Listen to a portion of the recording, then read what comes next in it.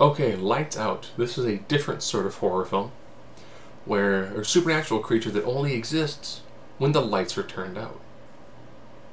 So if you turn the light off in a room, you would see some sort of shadowy creature behind you. Turn the light back on, it's gone. That's the gimmick of the movie. And what makes it work is that it's done in just the right amount of times, where it's like, finish brushing your teeth, look in the mirror,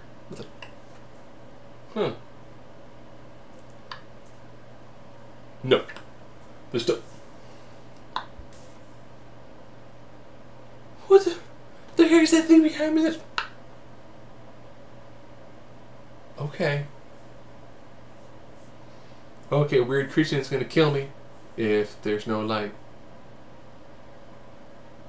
Even to the point where if you're in a well lit hallway, there's a shadowy door behind you, it can still get to you. And I was like, I like that. I like the fact that you need to have like an eminent light source with you to prevent this thing from attacking you. The acting is fair.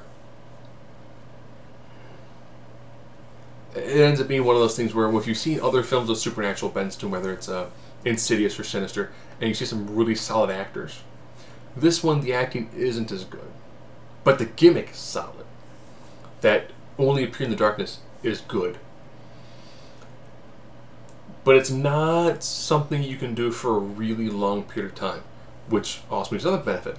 This film's an hour and 20 minutes. So they know, they're like, this gimmick is not an hour and a half. This is an hour and 40-minute film. This isn't a 100-minute gimmick. This is a short, we're going to use it a couple of times. We use a couple to make it more impactful.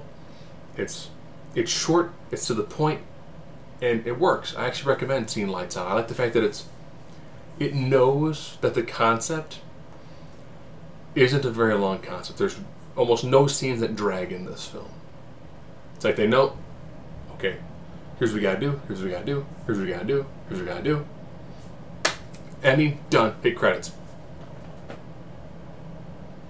They realize that sort of gimmick, it's more of a sprint than it is marathon.